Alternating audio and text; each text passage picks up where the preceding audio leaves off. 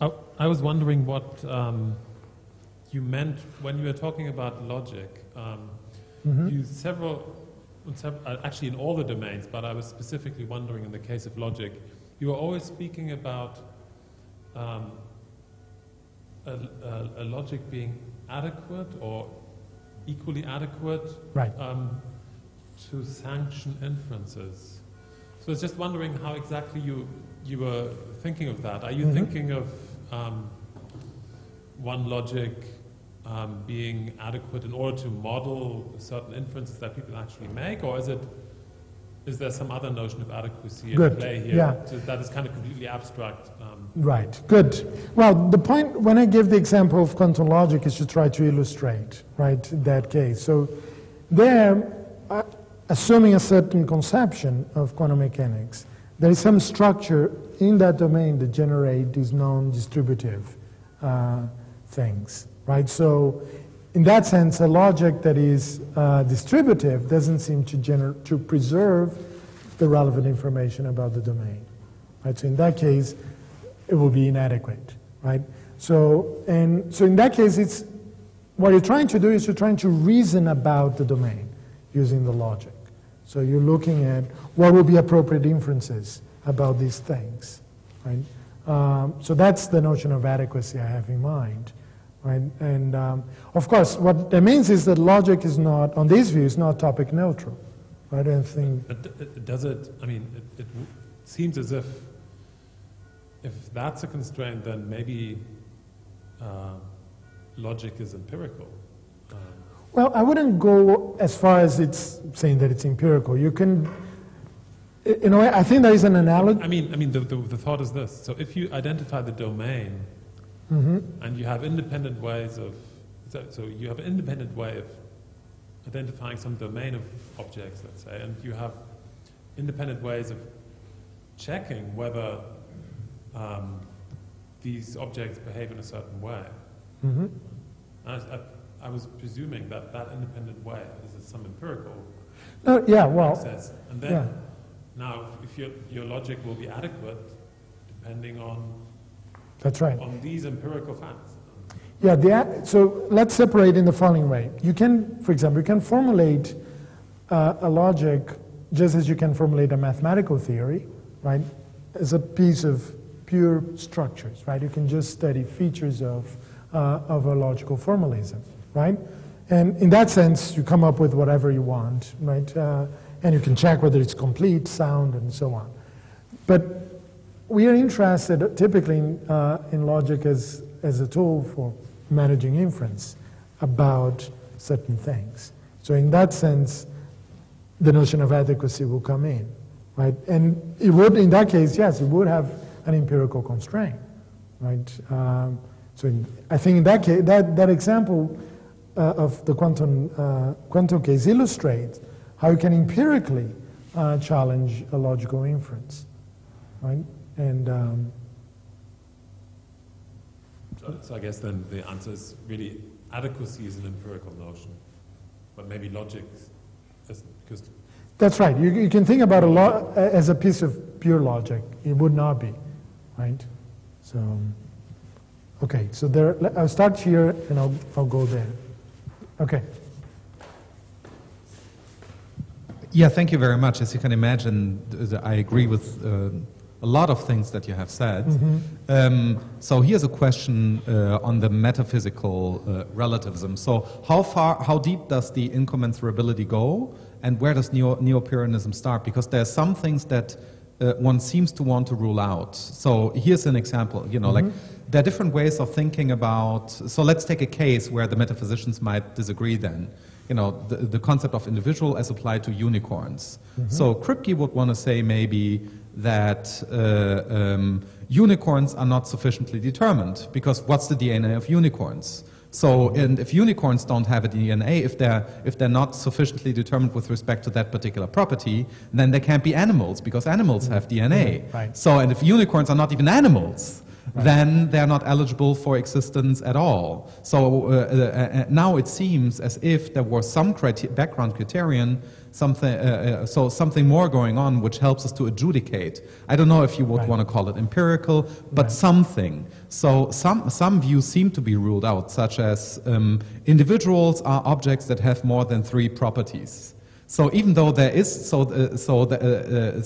how do you limit the space there? Because you certainly don't seem to want to say there are infinitely many options. There are n options, and n is smaller than infinite, right? And in the way in which I have suggested. So I'm just wondering whether this could add, if I were a metaphysician, and in the sense in which a metaphysical absolutist, say, then I would want to try to use this in order to say that, well, sooner or later I see there are these neo-Pyrrhonian moments, but they kick in late. So while I'm going there, you know, before hitting bedrock, so not every disagreement is neo-Pyrrhonian. Okay, good. No, that's a great point. So, of course, the bedrock you reach at the end, right? But there are other things before that, right? Because even in the example of the DNA, some metaphysicians would kind of say, look, I'm talking about unicorns. Or I'm trying to figure out whether unicorns are individuals. Why suddenly the notion of DNA became relevant for individuality, right? So because presumably I could apply to things that have no DNA and would still want to consider them individuals of some sort. So there will be disagreement earlier on, right? So, and in each stage, so the neo-Pyrrhonian is going to say, well, look, there are good reasons to go this way, good reasons to go this other way. How are you going to tell, right? And the thought would be, well, it's unclear how you can settle those debates. So that was the move. Yeah, so given that you will sooner or later hit bedrock and the Pyrrhonian situation will apply there, it really already applies earlier. That's right. But yes. it just doesn't come out. Yeah. That's how you would go. That's right. Yeah. Okay?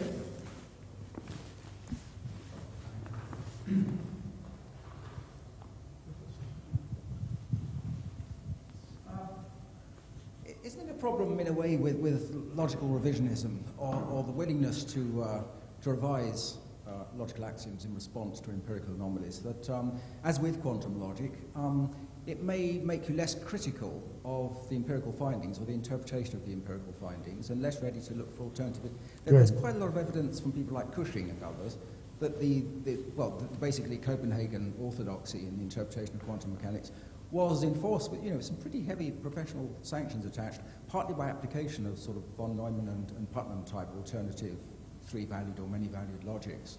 And it was a way of avoiding actually pursuing other alternative interpretations, perhaps more sort of ontological realism compatible interpretations, like the Bohm hidden variables. Good, excellent. Interpretations. So maybe, you should stick to your logic a bit longer at least until you're forced in extremis, as Quine would say, in more conservative moments to change your logical axioms. Yeah, no, I fully agree. So the idea is not, you encounter a problem, the first solution, well, let's change the logic, right? You try to do other things, right? And the idea here is changing the logic is one possibility, right? It's one alternative among several. You can keep the logic, change quantum mechanics elsewhere, and that has also been done, right? So, but there are cases in which you have to change the logic, right? So if suppose you would like to know what properties Russell set has, right? Well, you cannot do that in classical logic because it's a trivial object. So you can do it in a pair consistent set theory. And it's actually a very interesting object. It has some properties, it lacks others. It's a perfectly, interesting object. You cannot study that object, unless you change the logic, right? I would say the underlying de facto logic is, of course, a classical logic, right? That's the logic we start, and with good reason. It's the strongest one, right? Than any non-classical logic. It's actually it's weaker in some respect than classical logic because you undermine at least one form of inference from classical logic. So there is good reason to keep classical logic, and you do if you can.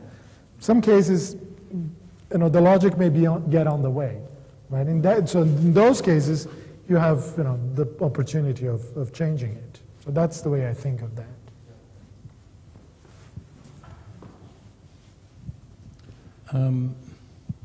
This went very quickly, so I need some clarification.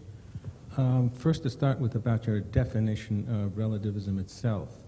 You take a necessary condition for relativism to be incommensurability. Now, the question of incommensurability I take to be an important feature of this whole discussion. But why do you, of course you're open to legislate the term as you like. Right.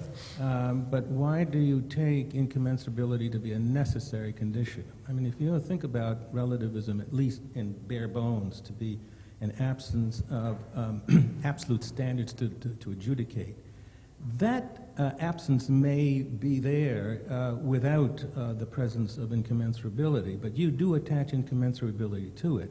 And despite how interesting your comments about the relation between incommensurability to the rest of the story is, why do you take that, why do you legislate that as part of the notion of relativism itself? Mm-hmm.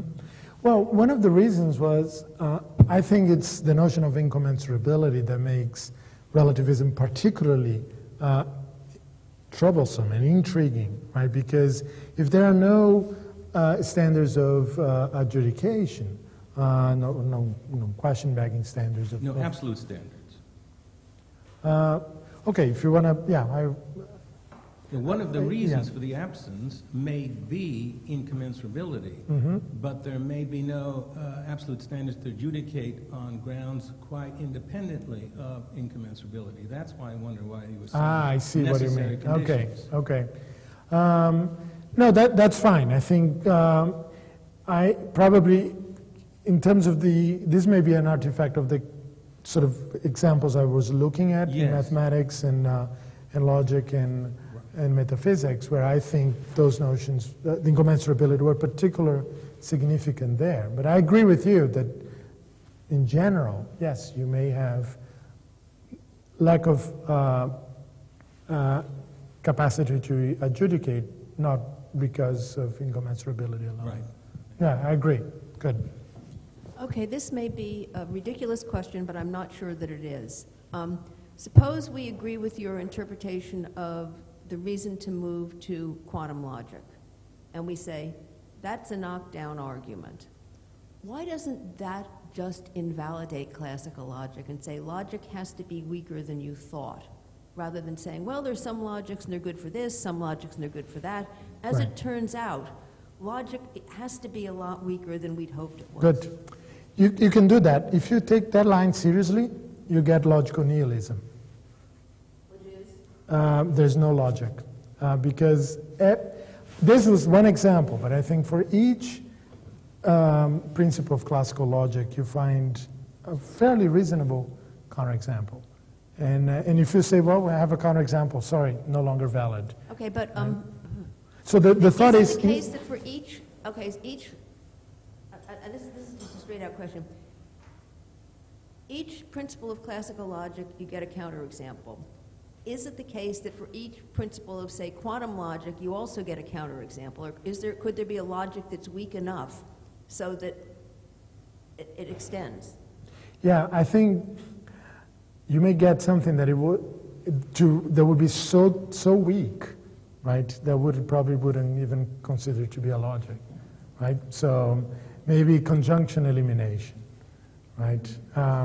So instead of having that, because that would be the price to be a monist. You say, look, we want one true logic, right? And the logic has to be valid in all domains, right? So we're going to look for that no matter what, right? And I think if you do that, what you end up with is, I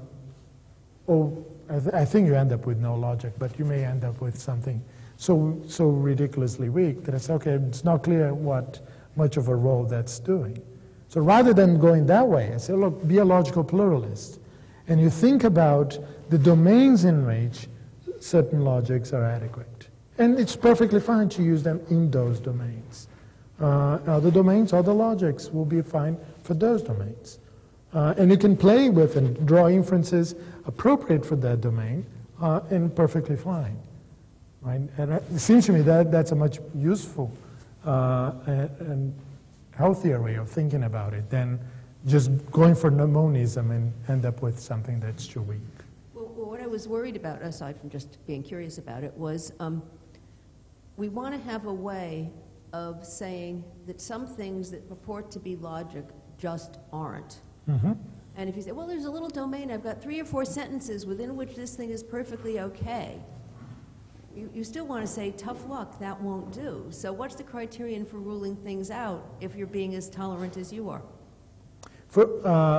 Why is it that something does not count as a logic? Yeah, suppose I made a set of inferential rules that worked for a few cases, and I just said, and that's my domain. You know, should we say, well, yes, of course you can do it, you can play any game you like, but don't claim you've got a new logic here.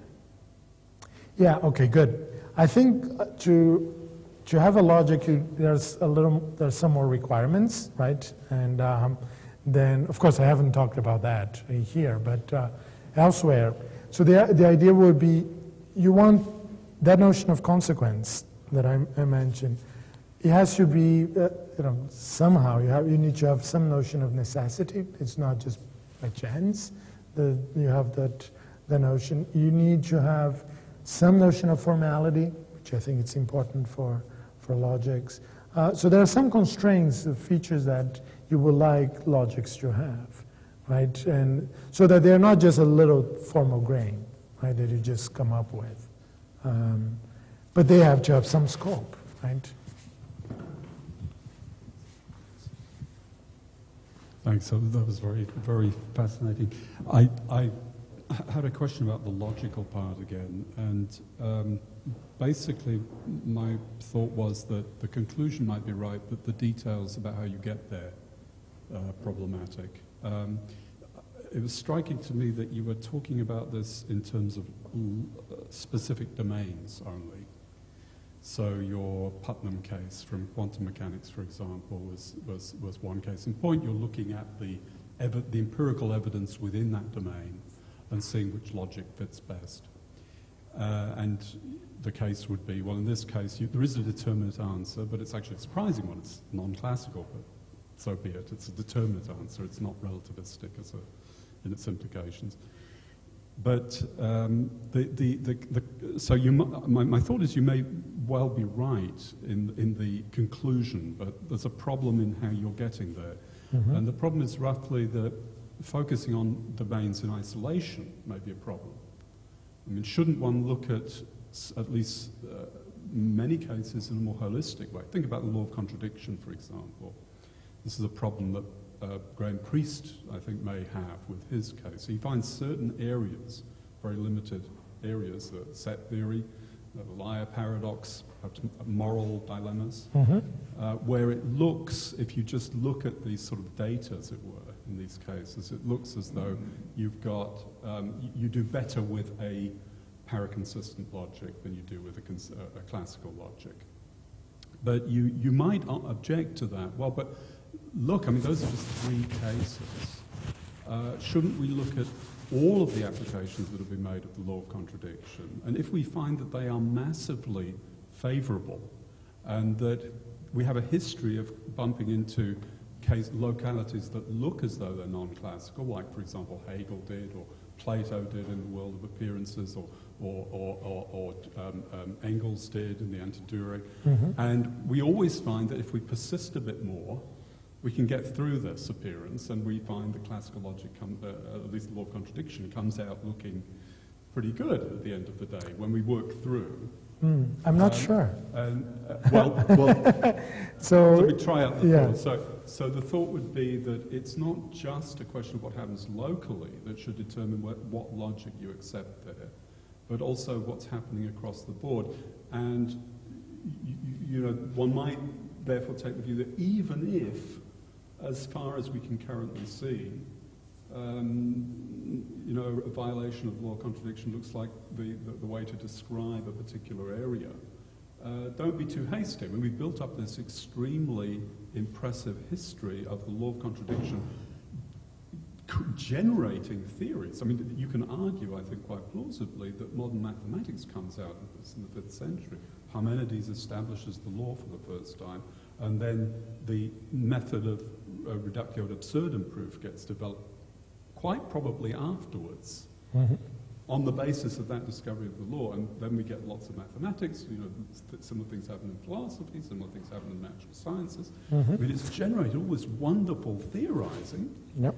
And we've, as I say, found that the difficult cases usually end up being resolved. So we've got sort of quite a strong case for doing what Christopher Norris was saying, in effect, but it's a certain kind of case. It's in the spirit of your kind of empirical sensitivity, vis-a-vis logic, for not looking at this just locally.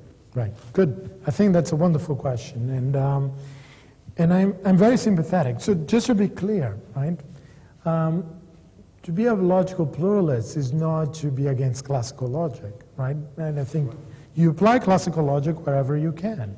Right, and that's I would say that's the default assumption. And I agree, for example, most of classical mathematics is done with classical logic, right? And in many cases, it's a wonderful tool, right? But it doesn't work in general. And it's interesting, the cases you mentioned of the law of non-contradiction, I think Hegel or Marx and Engels, I think the law of non-contradiction actually ends up being violated. You know, when you try to make sense of what's going on there. So I would actually, I think a proper account of those cases would probably generate a slightly different answer than the one you mentioned. That doesn't mean that in many cases the law of non-contradiction is the best way to go, right? And I think classical mathematics is an example. But that doesn't mean that that's the case where then now you dictate across the board, because there are cases in which it doesn't, even in mathematics. And as I mentioned, the Russell set is an example. You cannot do that, study that set in classical mathematics, so you really need to change the logic. Yeah, my point wasn't I mean, that was an illustration of how you might claim that this is the case, this holism is the case, right, in relation to a particular classical law. But whether you buy that particular case is less important than the thought that holism ought to play a role in the decision. Right. It's not a local decision only. So your conclusion that relativism is not the right way to go might, for example, in relation to quantum mechanics, be the right conclusion, but the way you decide and the particular result you come up with might be actually different. It might be that sticking locally to quantum mechanics does indeed make the distributive law look like a good thing to give up. But if you've built up this massive support for it in other domains, you might at least tentatively, maybe more than tentatively, hold up giving it up because of the holistic constraint. That's right, yeah. But so the thought here would be, go with the distributive law where it goes through fine, right? And so your system, you still have an overall system. It's just that instead of having a single logic that brings it all together, you have different logics.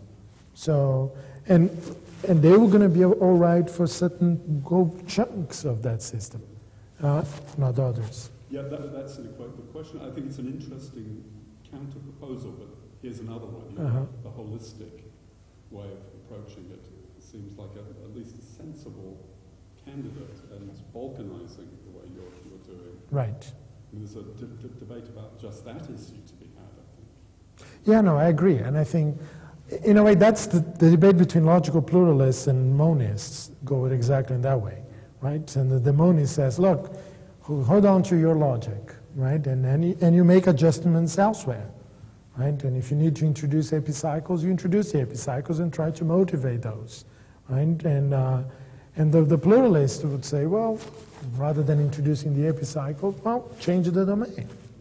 And of course, as I said, the pluralist is not going to change the logic as your first bet, because there are also costs, right? There is informational loss, right, in many cases. So you don't want to change the logic in a whim. So I agree with you in terms of looking at more broadly. It's indeed how the debate will be run. Right? And of course, then you have to look at the details to see how it goes. Did everyone get a chance to ask their questions? Thank you very much. Well, thank you all for the question.